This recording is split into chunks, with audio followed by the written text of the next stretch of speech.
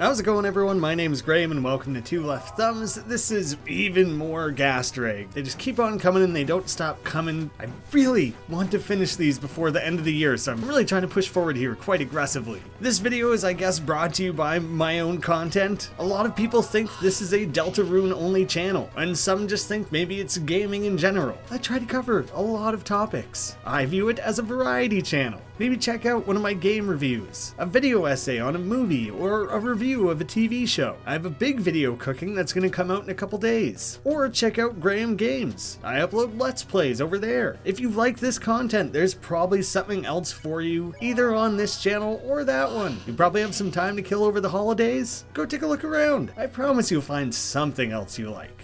Now on to some of them savory, yolky gegs. Apparently the whole idea of having moss in your cell is a reference to the 1993 Super Nintendo game Illusion of Gaia, in which you get thrown into a very similar looking cell, although most cells kind of look the same, and you have to interact with the moss specifically before your friend Lily breaks you out.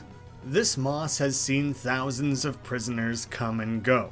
Those prisoners must have been encouraged by any sign of life. When visiting Rudy in Chapter 1, after the cutscene with Noelle, we can first interact with the sink. Oh, so you're just here to use the sink, huh? Come on, Chris, be a little friendlier. Now in Chapter 2, if you interact with the sink before Rudy... Hey, Chris, why are you checking the sink? That's what I'm asking, sweetheart. And instead, if you had interacted with the sink before Rudy in Chapter 1 and again in Chapter 2. Damn it all, Chris. You really love that sink, huh? That sink 2, Rudy 0. Don't worry, I'm gonna pull it back. You wait. If you had interacted with the sink without these other interactions, Rudy asks if we're practicing for tonight's hand-washing marathon. Showing that maybe this is some behavior that Chris has been exhibiting for a while. Maybe Rudy would come over to see Toriel and Asgore, and Chris would disappear for long stretches of time, running the sink just like we had seen at the end of Chapter 2. There are a few other small interactions that seem to feed into this. If you try to use the sink before school, it's not yet time to wash your hands. And then in the final scene of the game, getting ready to bake a pie with Toriel and Susie, we're being steered away from the kitchen sink, towards this privacy. Toriel asks Susie to wash her hands, whereas Chris insists on it. Oh, you need to wash your hands too? But Chris also will not use the kitchen sink. It's a sink. You could wash your hands here, but isn't the sink in the bathroom better?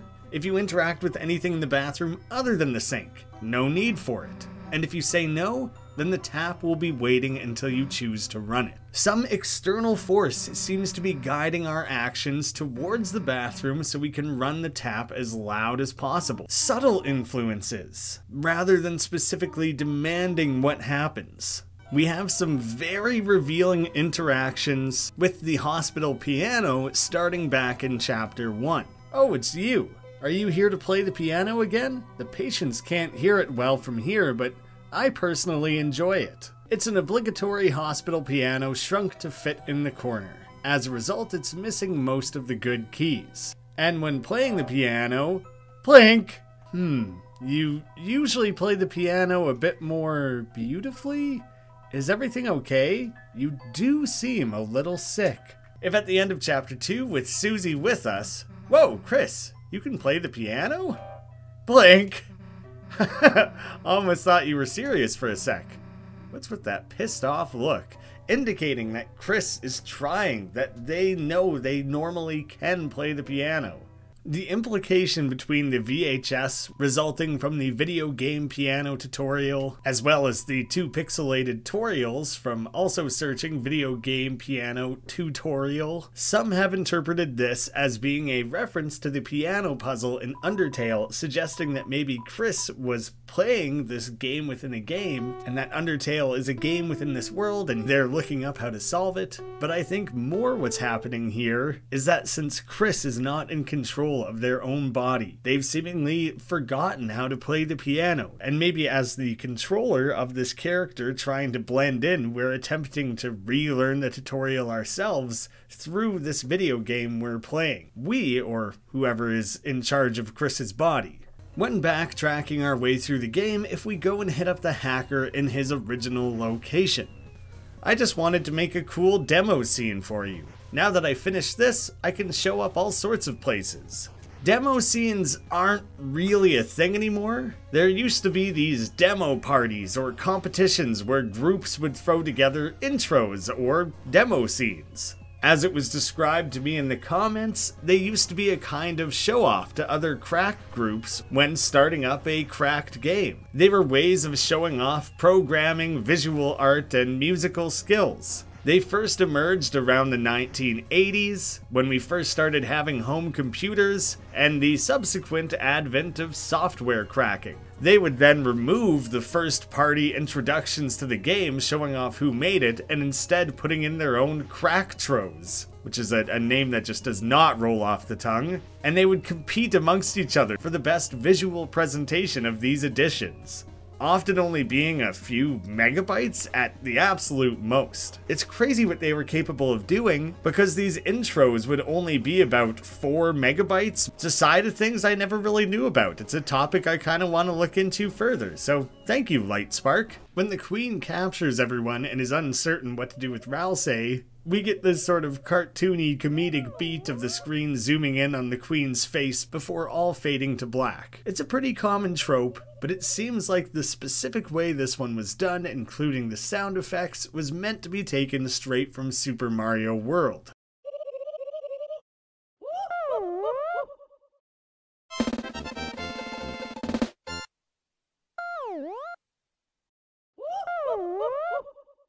When we have the Queen's face on screen, the background is a green hill and fluffy cloudy sky. This is likely a reference to Bliss, the default computer wallpaper for computers running Microsoft's Windows XP operating system. I find that all the more believable considering all the tech in this world is being pulled from the library that has outdated computers. Bliss is a funny one because considering the number of people who had Microsoft computers at the time, it's been suggested that Bliss is the most seen image of all time. The Queen informs us that everything we see in our rooms are catered to us, gleaned from our internet search histories, which would explain why everyone has a room in the cyber world, including characters like Jockington and Caddy, despite them never seemingly been brought here themselves. The Queen's mansion is more like this data warehouse. We all know that companies like Facebook and Google data mine as much from us as possible, building up these personality profiles based on our search histories and interests. And so seemingly, the Queen is putting together these profiles in the form of rooms to house people in the eventuality that they arrive in this cyber world. Interestingly, when inspecting these different rooms, we have things like Birdley and Jockington,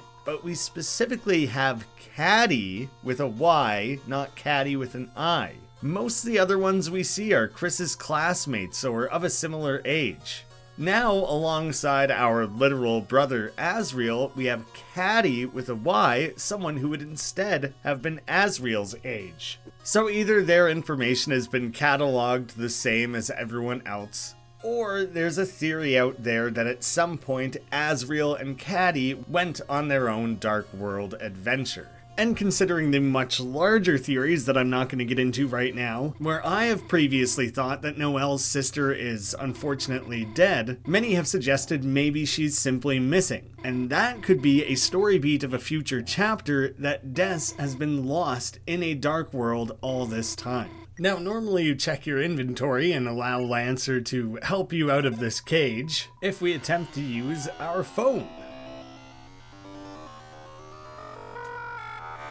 We have the usual garbage noise, but Susie chimes in, "Hey Chris, do you hear something? Sounds like it's coming from your pocket? Your phone going off or something?" If you do it again, "Hey Chris, does your phone usually, yell?" And with a delay, "Hey Chris, pick up your damn phone. Isn't it with your keys or whatever?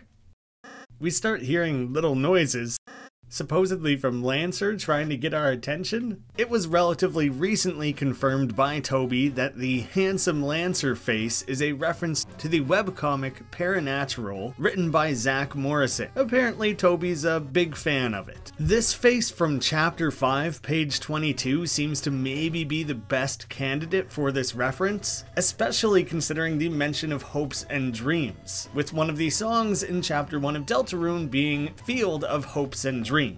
When Lancer's bailing us out of the cell, he specifically overloads the computer with shovel requests. This is known as a dozens and dozens of shovels attack, which is meant to be a play on a DDoS attack. DDoS, dozens and dozens of shovels. This is a form of spam attack on someone's internal provider that overloads the server, shutting down your connection to the internet. There is an added layer to this joke that you are particularly likely to get exposed to this sort of virus or attack through shovelware. Seems like the room is overflowing with shovels. And you don't have anything to dig through them with. After the Queen wins this little carnival game and Noelle hands over a gift, Queen just hands this over to Chris. And it's up to us to decide who receives the gift. I can't believe I haven't actually covered this branching option yet. When the full game's available, I'm gonna need a better system. It's so easy to overlook little moments like this. Oh, Chris, what's that you have there? Is that a gift for someone? Give it to Noelle. Chris, you have something for me? Chris hasn't given me a gift like this since we were little kids. Are they saying they want things to go back? Wait, isn't that the plush I just gave Queen? What, you want a refund? So you can... Come on, say that to my face, gosh! Noelle? Give it to Ralsei. Huh? You're giving it to me? Chris, I've never gotten a gift like this before.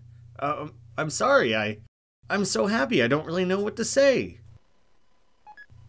I'll win something for you too, okay? One baseball, please. Wait a second. Noelle, give it to Susie. Huh? What? Alright, where the hell did you get this? Perhaps they won it at the orb tossing game. Yeah, like Chris could ever win that. They must have stole it or something. Stole it? Wow, they must have really wanted to give it to you. Well, takes guts to do something stupid like that. Don't think I'm gonna let you outdo me. If you're gonna pull some stupid stunt like that, then I'll steal you something too. Cool box. Noelle! Give it to Birdly. Chris, have you seen... Chris! We took a break from trucing for 1 second and you're already back with Susie? Should have expected this. You couldn't keep up with my puzzle solving skills. Huh? A plushie of me? With nipples? I guess I'll forgive you now. See you, Chris. Why the hell did you give it to Birdly? Why did you give it to Birdly? What unexpected kindness, Chris? Let's just get the hell out of here. Wait! Noelle! Taking everyone to the boxes with amazing craftsmanship. Hell yeah, boxes! This is what it's about. Chris, you were living it up without us, huh? And went asking Noelle about her cool cardboard box face. If after the whole team is back together, we go and interact with the stall that Noelle was hiding behind. Hey Noelle, one thing we gotta get straight. Yes? Where the hell did you put that cool box? I just sort of, whatever, just make us another one. Okay, sure. Now, considering that we know Susie doesn't have a great home life, the fact that Susie specifically admires these boxes, I don't want to go so far as to say that Susie lives in a box, but maybe it's just that she's never really had toys growing up and instead has always had to make do with her imagination playing around in cardboard boxes, building up her own specific appreciation for them. And again, you can become lost in the craftsmanship. Obviously, these pictures of Queen are modeled after Mona Lisa, you know, with the addition of fire-breathing capabilities. But my favorite detail with these is that there's a little laughing segment of the song, at which point all of the pictures stop spouting fire and actually laugh along with it for a moment.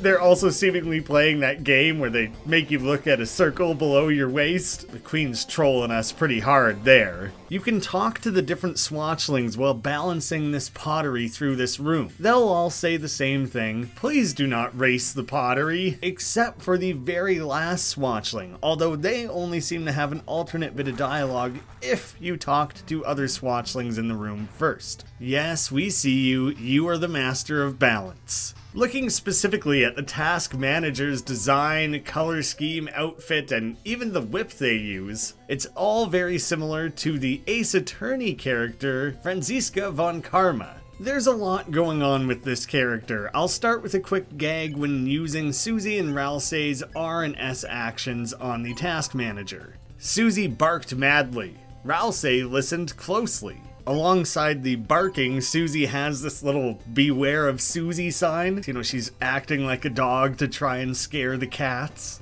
And if you have the Devil's Tail equipped, Task Manager will specifically comment on it. Chaos, chaos? No. Order, order. Now get rid of that silly tail. And there's very similar dialogue for equipping the Devil's Knife, simply ending with, now get rid of that Devil's Knife. Task Manager, obsessed with order and abhors chaos.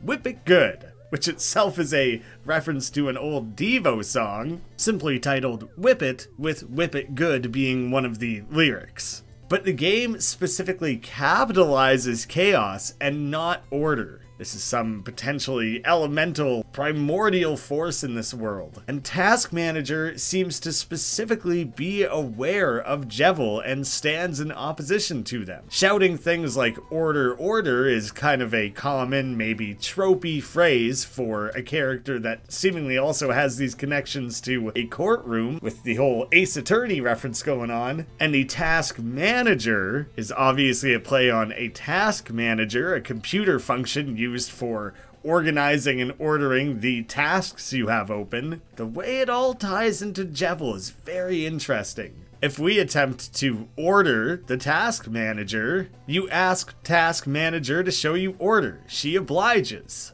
And once things are sufficiently organized, they can be spared. I've just found it so interesting that while the character of Jevil is entirely separate from everything else we see in Chapter 1, with a few comments from Sham seemingly being the only thing we really have to go off of, we now suddenly have characters like Spampton and Task Manager that are specifically aware of them. They weren't always the hidden away recluse that we see now. Chainmail is just a brilliant gag, you know, like the medieval armor of having a mail of chain, but it's obviously also meant to reference the old spammy messages that were sent around back in the day. Send it to 10 others or it'll lose its defensive rating. The Queen statues all around this room are all meant to look like the famous marble statue, the Thinker. An extra little gag: once you've found the secret in this room and speak to the hacker, I'm retiring from hacking the mainframe. I decided to use my powers for the good of society. I'm going to reverse engineer the code for Super Smashing Fighters, so I can put my favorite cartoon characters into the game. Just once again tying in the recurring idea of Super Smashing Fighters, our parody game of Super Smash Bros. Something Toby's obviously a big fan of, as well as connecting to fan mods of platform fighters like Project M, designed to add additional characters to those games. Looking at the egg in Susie's room, it's a painted egg. It's warm. From search query, can hard-boil eggs hatch? After her conversation with Tem, Susie went and specifically looked up, can they hatch? Back in Chapter 1, when you have to pick a partner for your project, when you talk to Tem. Crisp! Oh, very SARS. Tem already have partner. At which point they pull out this egg. It's a black and white hard-boiled egg. Sadly, seems like it already has a partner. I was wondering if she looked up this information and then brought it to Tem, but I think Susie would have went and looked this up specifically after talking to Tem. Tem partner with egg.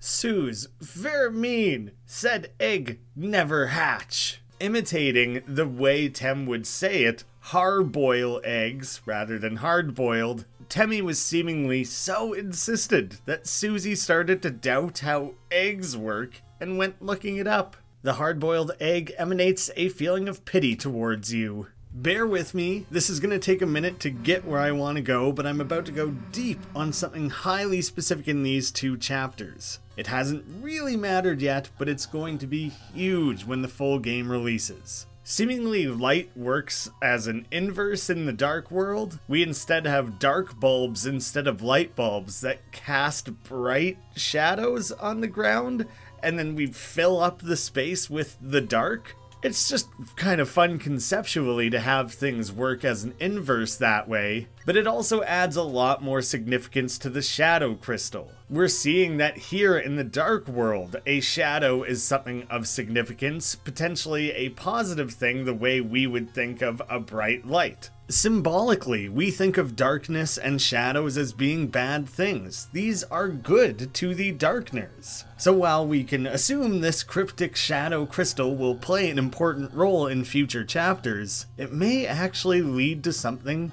good. I mean, that's one interpretation. The 2 shadow crystals we get come from defeating Jevil and Spamton, 2 characters who have seemingly gone completely mad. So, you know, maybe they're not the best thing. There are different interactions with the shadow crystal, using them in the dark or light world, whether you have one of them or 2. With just the one from the devil, a sharp shadow moves like water in the hand. You held the crystal up to your eye. For some strange reason, for just a brief moment, you thought you saw toys strewn on the floor, but it must have just been your imagination. So maybe Jevil either realized he was in a game, or just that he's some darkness-fueled inanimate object. We can then inspect it again in the overworld. You looked through the glass. For some strange reason, for just a brief moment, you thought you saw through your hand. When inspecting the shadow crystal, there is a small shard of something in your pocket. It feels like glass, and if you attempt to drop it, you didn't quite understand why, but the thought of discarding it felt very wrong. When you have that first chapter shadow crystal and use it in the castle town, you held the crystal up to your eye, but nothing happened. And when you have a second one to use in chapter 2, you held the crystal up to your eye. For some strange reason, for just a brief moment, you thought you saw the computer lab. But it must have just been your imagination. And if used again, it doesn't seem very useful. And using that one in the overworld, you looked through the glass. For some strange reason, for just a moment, you thought you saw Susie glaring at you, coldly.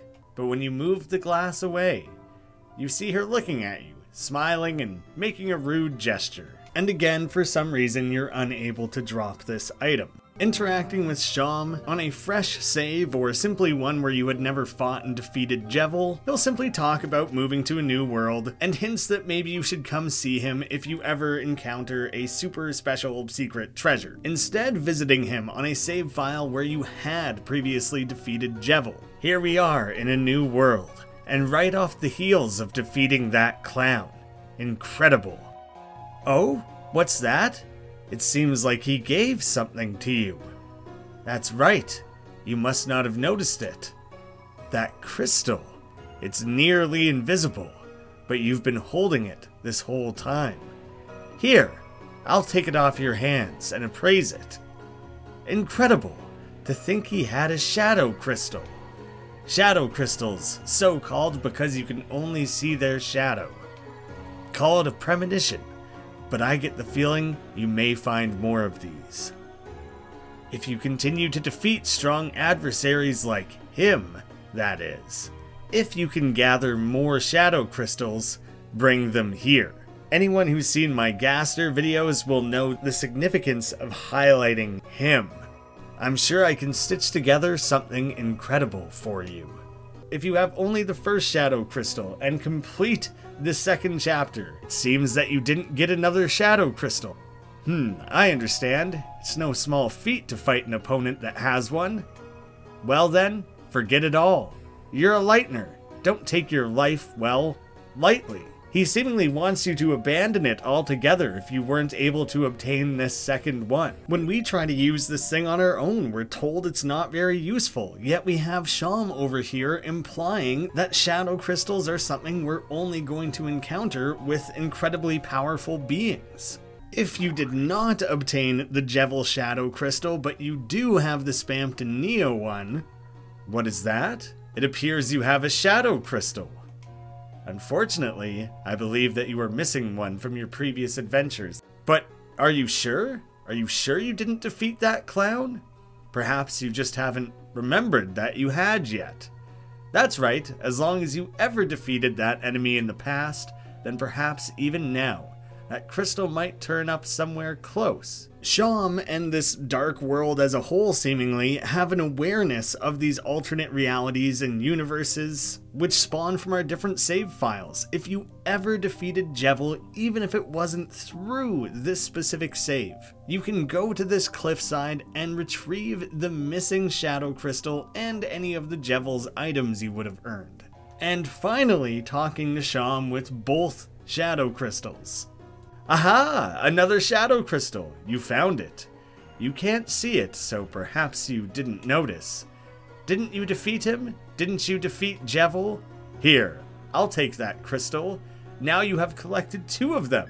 Huzzah! You have collected 2 Shadow Crystals. But don't let down your guard. I feel your next opponent may be... In reality, it may be impossible to win. Unless you use the power of the Shadow Mantle.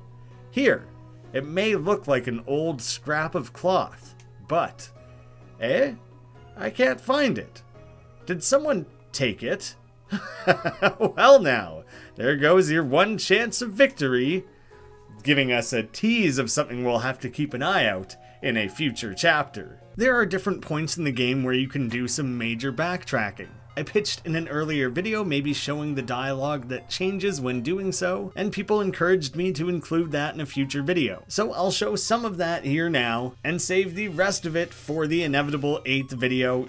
Yes, there is going to be a number 8, that should be the last one. And I mean, really, it's the 9th if you include the Spamton Eggs video. That one seemed to go kind of unnoticed. Maybe I shouldn't have titled it differently, but I was kind of doing a thing with that. So yeah, if you missed that video, check that one out too. Doing a quick backtrack first after facing off with the 3 musical robots, the way to the city is now open. I think I'll stay in the countryside a bit longer though. Everything is so naturally green here. I'm charmed by the local music and flavors. Looks like this gamer's paradise has become a gamer's hell. I don't know if that's supposed to be like a gangster's paradise thing, probably not. Recently, something called Internet is having an outage. Some say it was the secret to Queen's know-how. Since then, it seems like she's become quite extreme. I'm really only interested in cute digital cats. I don't think the Internet has anything to do with that. All my friends turned into werewires, but it's no big deal. I've been on Queen's side since the beginning, so I'm safe. Complain about Queen, but she gets a lot done. And just a few short screens later, we actually have a werewire wearing that very same hat. And he does appear to be gone. It seems like he was actually captured in the end. There's not a lot to see backtracking there, it's pretty early in the game, but if you do so again after first reaching the Queen's mansion and breaking free, I'll work my way forward and show off dialogue that's changed in this time. There is now a lone pot from inside the Queen's mansion, and when you trigger it, we get chased down by a pop-up. Previously, you were filled with the power of this cat sign in front of the save point. Here you're mostly filled with the power of fluffy boys and mean girls. The cat sign still comprises about 1% of it. The first time around, we are filled with the power of not knowing what a sugar plum is. And when coming back, Noelle is no longer in your party. All of you are filled with the power of not knowing what a sugar plum is. Inspecting the pylons. Hey Chris, Ever think about using these cones? Using them? For ice cream. We are basically supposed to be part of Queen's army, but until she takes over the world, we still have to work. Living as a salary man. Maybe I was assimilated before I got controlled. Ooh, deep, very political. Pretty much everyone else is a werewire now. Kind of wondering if I'm holding everything back. I'm not even sure I would make a good werewire. Speaking specifically with the Addison who would normally offer to give us the marriage shoes with Noelle. Ah, you three look together. How about some marriage shoes? It's not very often in games we see someone assuming a set of 3 characters are a throuple. I'm sure that's some fans' ultimate fantasy. Someone in the comments said they suspect that this existential dread character, Icon Man, is a visual and personality reference to a snake-like character seen in Princess Remedy in A Heap of Trouble. That's a game and series that I'm not really familiar with and I couldn't really find information on. I don't want to rule out that it may or may not be a reference, but I'm definitely going to need help with that one. In the area that once had the golden Birdly statue, Queen told us to take out the garbage. I'd never seen a garbage that big before, except for the dancing garbage that lives in the trash heap. So I'm guessing he's talking about Trashy, who's just always dancing around. He's a literal big garbage. It was a horrible statue, but the execution was very good. I would give it 2 stars. 1 to cover each of the nipples. It's in a better place now. And as we know, it's just kind of shoved down into a toilet. Our musical friends are gone. We no longer even have music in this area of the game. It's totally silent. I came to support the rebels, but they aren't here. Not really sure how I would support them, though. I don't really want to eat bagels. You are filled with the power of silence. And the tea guy actually will still sell you tea. This is how you're able to get flavors of Susie and Ralsei as well. But if you don't choose a flavor, who will?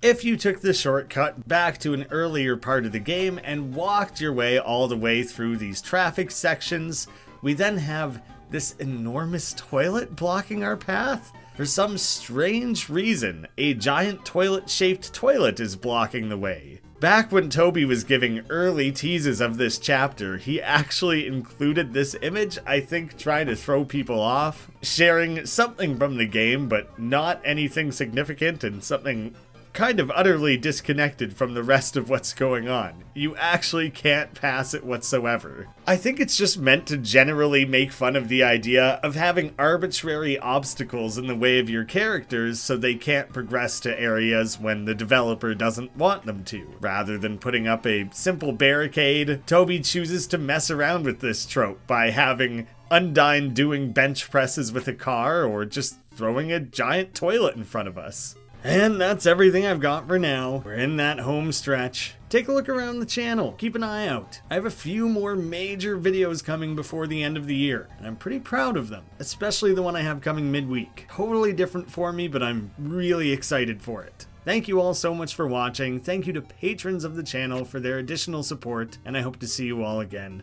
soon.